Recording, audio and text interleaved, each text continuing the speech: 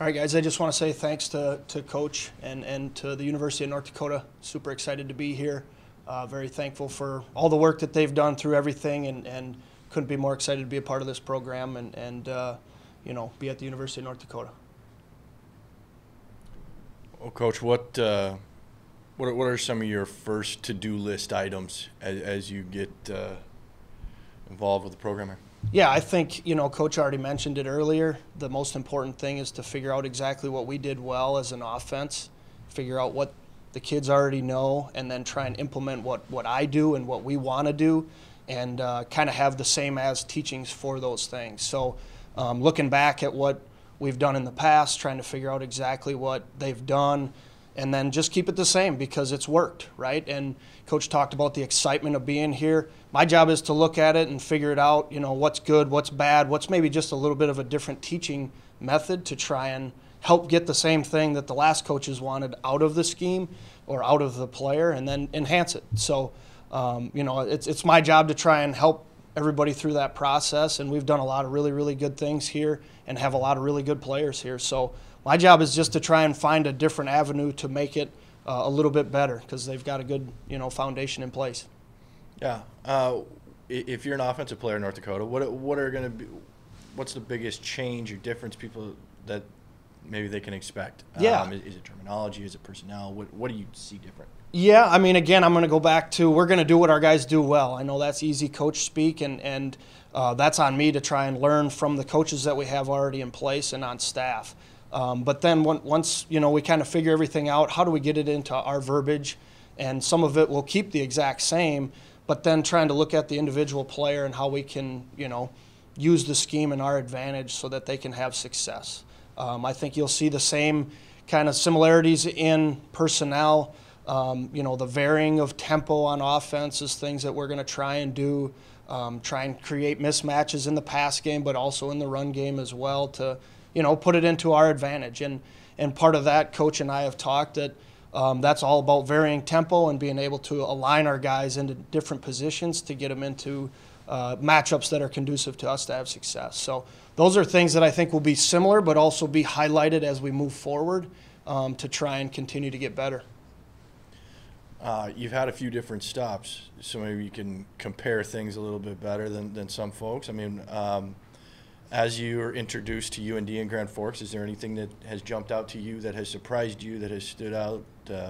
Any initial observations? Yeah, I think the family atmosphere that we have here, the genuine care for the University of North Dakota and the people that are here and the students that are involved, I think that stood out, immensely. It's been very warm, very welcoming for me and my family as we came up here and kind of got the lay of the land, got everything kind of figured out.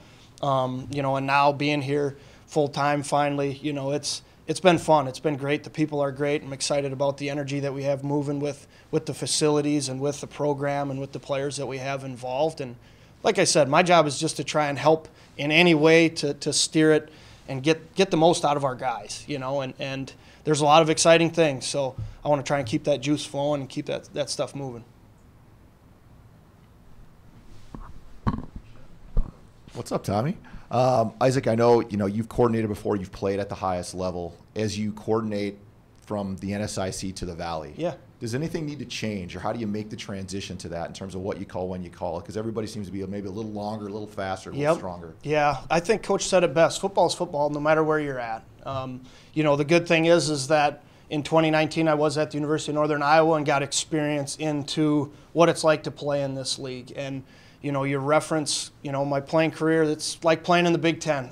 Every single week you got to be ready to go. It doesn't matter who you're playing, where it's at. It's gonna be a grind. So had a lot of good experiences through all that to try and get us ready for this situation. And excited about it. I think it's gonna be fun. It's always something new to learn from, but definitely leaning on some of those experiences that I've had to try and get us ready, get myself ready for those day in, day out, week in, week out, grinds that you're going to go through, because we all know this is a tough league to play in.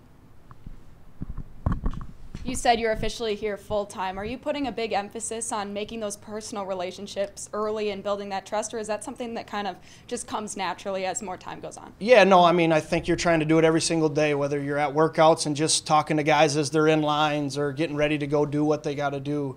But tomorrow and Friday we'll have, you know, one-on-one meetings with the offense for me to sit down with them for 10 minutes and just to get to know them, you know, and our guys are doing a good job of filling up and getting my schedule filled. But in the morning we're going to meet and we're going to just get to talk to those guys, because we're going to get the best out of them when I got a personal relationship with them, right? And they know that I know their parents or their brothers or sisters or their family, whatever it might be. And when I get hard on them, or we get hard on them, you know, in terms of our coaching, they're going to understand that we want what's best for them, not just, well, coach is being mean or whatever. So that's important to me. Thursday and Friday are going to be big. I'm excited to meet with our players and get to know them more than just their first name, you know, get to know what they do, who they are, what they're about, work a job, family, all those things. So I'm going to try and break down that barrier here early. And that's important to me, because I want to be invested, like Coach said, in their life. I want to make sure that in 10 years they can call me and I'll answer, and we can have a good conversation, and he can help me or I can help them, you know, in some way, shape, or form.